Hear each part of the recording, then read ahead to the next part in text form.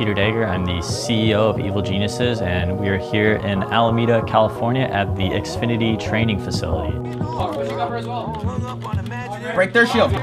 Peep, come clock. Can we get Zarya? This weekend we have our brand new Overwatch team here. We use this weekend to bring them out, introduce them, kind of teach them what it is to be EG, and give them an opportunity to get to know each other on a personal level and have a lot of fun. Let's meet the guys. I'm Eli Gallagher, otherwise known as Elk or Elkia on the team. I'm the in-game leader and shot caller, so I try to make sure everybody's happy, everybody's where they need to be. Back up D-cup, back up D-cup. Back up to choke right now. Yeah, I'm very talkative, I'm very hypey. I like making all the players feel like what they're doing is good when they make a good play. Good shit. Okay, so I played StarCraft 2 a lot, I played League of Legends a lot, and most of the time I found that since I played on a laptop, I could not win mechanically. I just could not outskill somebody else because I was at a disadvantage at almost every turn. I made it to high diamond in League. I couldn't climb anymore because it was just playing League of Legends at 40 frames per second at 90 ping is not easy. So I kind of just took to out-metaing whatever I was against. I did research. I made sure I knew what they were good against, what they were bad against. I made sure I knew what my opponent played. I made sure I knew how they played, what their KDA was, how aggressive they like to be, do they get first blood most games, how passive do I need to be. So I like the macro style, let's outplay our opponent, let's be better than them. Zarya, hook Zarya. He's dead. Let's fucking go, boys! Whoa! So my name is Justin Ha, my in-game name is Kayun, and I'm most commonly known as the Genji one-trick on the team. A lot of people don't know that I used to play a lot of hit scan, so when I hop off that Genji, I can play the Zarya, I can play the Tracer, I can play the Soldier. I used to play Widowmaker a lot too, and people just don't know that. They think I'm just a Genji one-trick. A lot of my friends just know me as that guy that did well in school and just plays video games as a side kind of thing. So I really want to see their expressions once they see me on the big screen. It's insane. I can't actually believe that I'm right here. It's crazy. My name is Lucas Nedesheim. I play as Flex on the team. Tracer's point, Tracer's point. Peeps just does his own thing. The only thing I really have to worry about him is making sure that he's still alive, because he's really quiet. And I just go, every once in a while in Discord, I just go, hey Peeps, are you still there? And Peeps would like do his squeak, telling me that he's alive. What if you could say anything to all the people watching this video and all of your new incoming fans, what do you want to say to them? Hello. Can I get a little more, like, thanks for supporting me, come watch our team.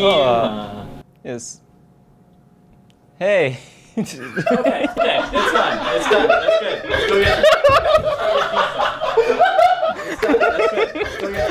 Let's go get pizza.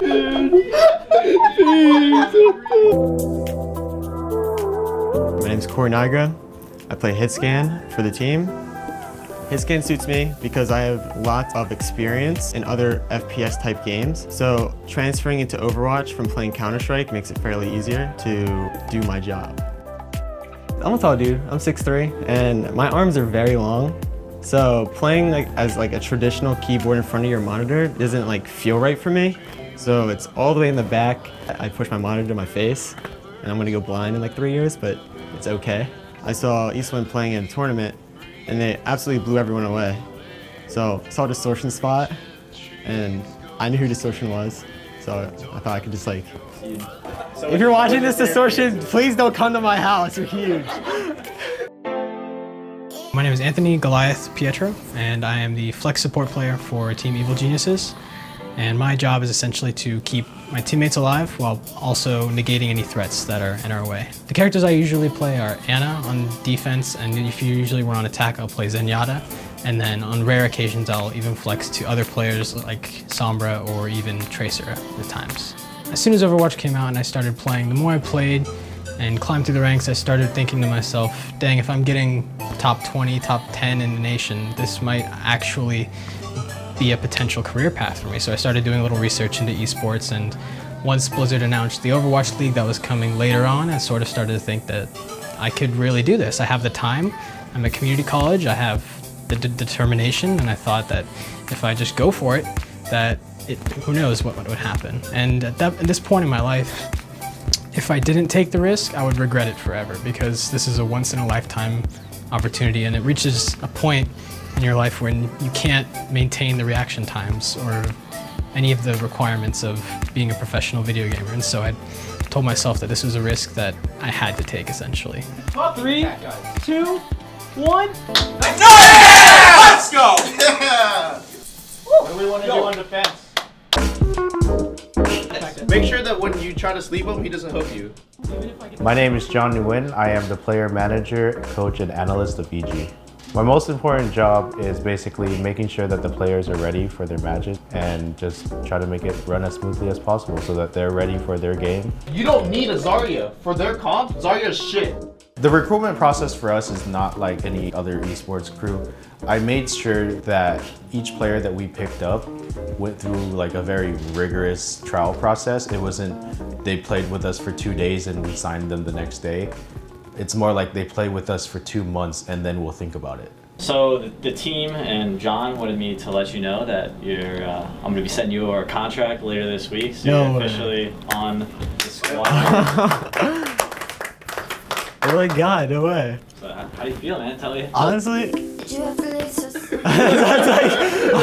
I'm lost for words.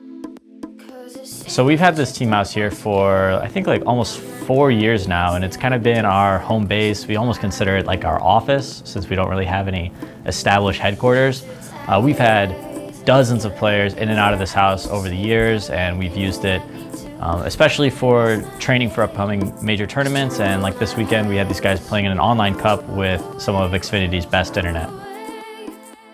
I walked in the door and saw the computers and had never actually been in the same room with a desktop that could run Overwatch at that many frames. It was just so exciting. Coming to the gaming house, I think, was like the coolest part so far. Walking in and seeing everything that's here was the coolest experience. It's definitely a lot better than I expected. So at first I thought, you know, it'd be really awkward meeting your teammates for the first time, seeing their faces and interacting.